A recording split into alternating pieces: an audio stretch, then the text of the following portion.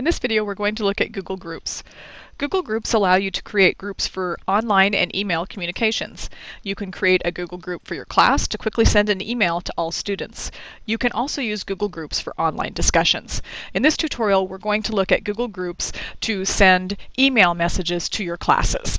The first thing that you'll want to do is collect your student email addresses. Now, I suggest you set up a Google form to collect your student email addresses. This is an example form that I have created, and I have turned on the feature to automatically collect the username when the form is submitted.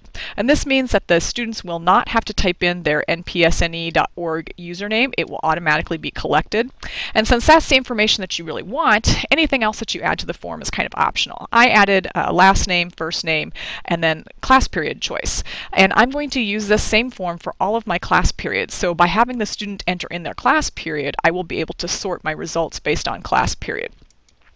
So once you set up your form, you then need to share it with a student. You can either embed this form on a SchoolFusion page or a blog or a website, or you could create a QR code to this form and have your students scan the QR code with a personal learning device in order to take to use the form. All right, I'm going to go ahead and click on My Drive, and we're going to create a group. So your groups are up here in the black navigation bar that runs across the top of your screen. Go ahead and click on Groups. And once Google Groups opens, you're going to click Create a Group. Give your group a name, and I suggest maybe using your class name and the period, the class period. As you enter the group name, you'll see the group email address automatically populate with the same information. Now this is kind of a long email address, so I'm going to truncate this and make it a little bit shorter. I will still know that this is keyboarding period 3, but this is a much shorter email address to have to type in. So my email address for this group will be keyper3@npsne.org. Go ahead and enter a description for your group. Scroll down and we'll take a look at the group type. Now you can create Google Groups for a variety of different reasons, but we are using this for an email list, so we're going to leave it set to email list. Let's scroll down and look at the permissions. Now, even though we're setting this up just to simply email a group of students, we still need to set up some basic permissions. So the first option is View Topics. This determines which topics users will be able to look at. Notice that by default, all organization members are checked, which means any person in NPS can actually see the topics for this particular group. So we're going to uncheck that so that only the members of the group can see the topics. The next option is Post. Who do you want to be able to send messages to this group? If we click on that, you'll see again here that all organization members is selected. We need to unselect that. And I would also maybe recommend unselecting all members of the group. If you unselect that option, then only you, the owner, the manager of the group, will be able to send messages to the group email address. And the last option is how you can join the group. And I want to specify who is going to join this group, so I'm going to select only invited users. That means I am the only one that can add users to this group. Once you've got your permissions set, you're going to go ahead and click the Create button. Okay, once the group is created, we need to add some members to it. So we're going to go over here to the left-hand side, and we're going to click on My Groups. This is going to bring up a list of the groups that you are a member of.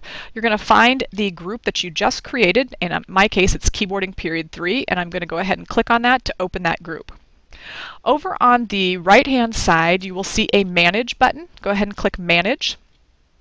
And then scroll back over to the left-hand side and take a look at the members. We're going to go ahead and direct add our members. So click Direct Add Members. And here it's asking for email addresses to add as members. So I'm going to go back to the spreadsheet where I have collected my email addresses. And remember, I put a question in my form for class periods. So to make this easier to sort based on classes, I'm going to sort this column so that I have all students in the same class together in my list. Now I'm going to go ahead and highlight the usernames for keyboarding period 3. You want to copy these usernames, and you can do it your favorite method. You can right-click and choose Copy Here, or I like to actually use the keyboard shortcut for copy. So I'm going to highlight the usernames and click Control-C on my keyboard. I'm going to go back to my group. I'm going to click my cursor in the Enter Email Addresses box, and I'm going to do Control-V to paste. And now we can see that the email addresses that I copied off of my spreadsheet are now in my on my Google group. You have the option of writing a welcome message to your group. If you leave this area blank, it will not send a message. So I don't want to send a message right now, so I'm going to leave this email, this place blank, and I'm going to click Add. 3 members have been added to the group. To see the members in your group, over on the left-hand side, click All Members. And here are the members of this particular group. Now let's remind ourselves of the address that we set up for this group. Under Information on the left-hand side, you're going to click General Information, and here again is the email address for this group, keyper3@npsne.org. Now I'm ready to send an email to my students. So I'm going to click Mail to open up my mail, and I'm going to click Compose. And I'm going to enter in the email address for that group. Now the first time that you send this group a message, you will need to enter the entire email address. After you send them one message, this email address will be part of your contacts group, and you will not have to enter in the entire email address. You'll be able to select it from a drop-down list.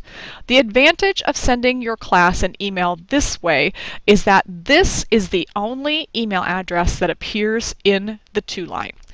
And that can eliminate some of the unnecessary reply to all emails that might get sent if you were listing individual student emails here in the to-line.